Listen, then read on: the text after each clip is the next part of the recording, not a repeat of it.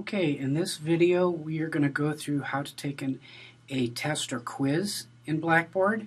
So we have a sample test here. We're going to click on the link and we're going to come over here and we're going to click the begin,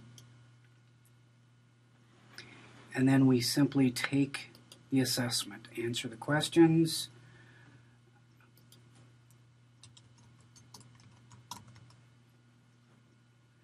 And when we're done, we hit submit.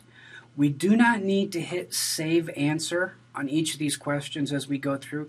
That process happens automatically in Blackboard. So all you have to do is hit save and submit when you are all done. And then you click OK to confirm that we really do want to turn this in.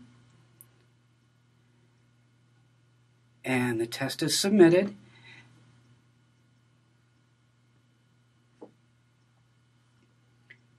Now, what you see here will depend on the settings the instructor has set up.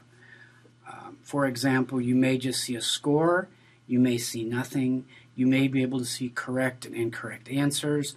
All of those settings are determined by the instructor on a test-by-test basis.